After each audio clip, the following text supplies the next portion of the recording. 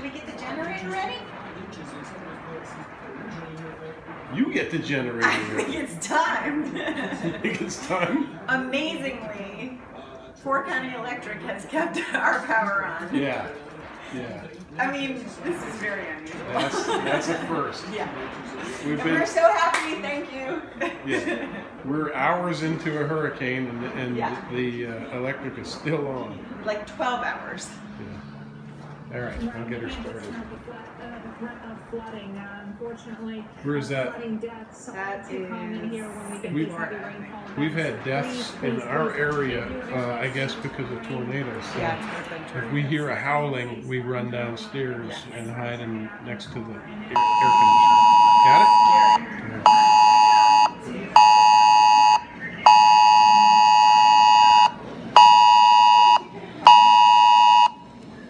We're in the thick of it, and Farm Girl is making banana pancakes. Plantains. Hey, why aren't you looking at me? No. It's stormy.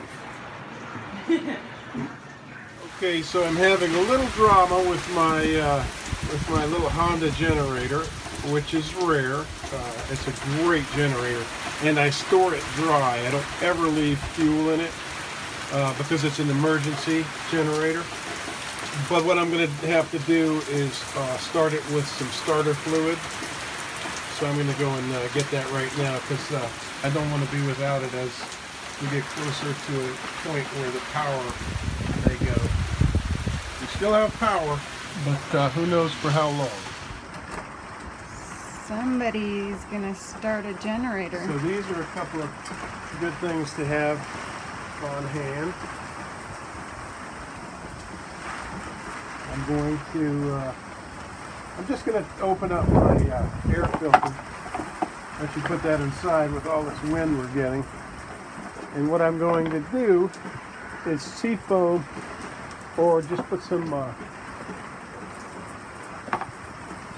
starter fluid in there. And my choke is not on, and I'm not going to squirt myself in the eye. Now, it wasn't starting earlier.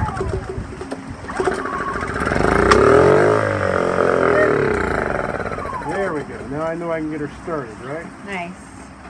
Yeah, I was having problems earlier. I hate to do this, but Why? it's just gummed up a little bit. Huh? Gummed up a little bit. I store it dry, but there was apparently enough residue of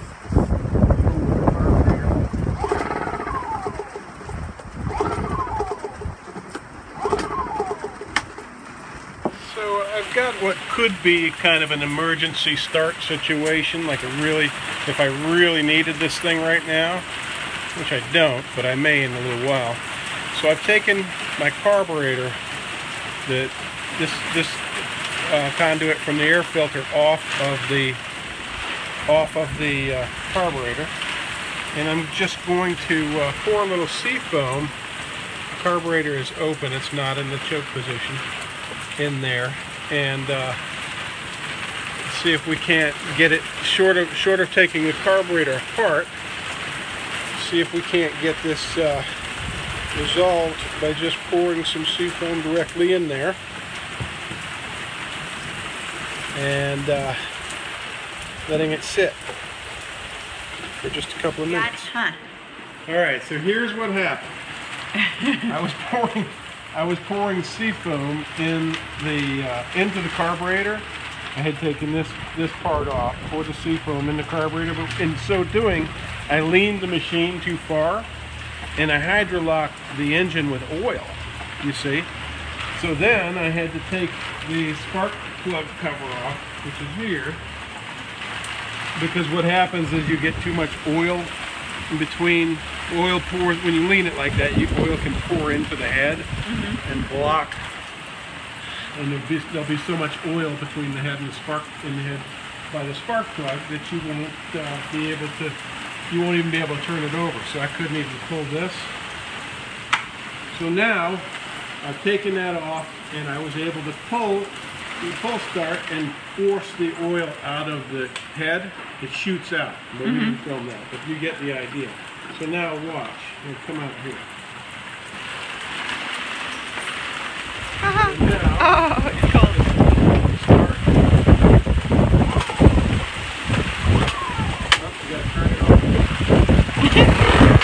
Yay! You see it's smoking a lot. It's smoking because of the oil. Seafoam. So, yeah, that's it. Some oil is coming out. Yeah, that's the seafoam. And now we'll pour some of this in here. Alright, so Seafoam cleaned out that carburetor without me having to take it apart.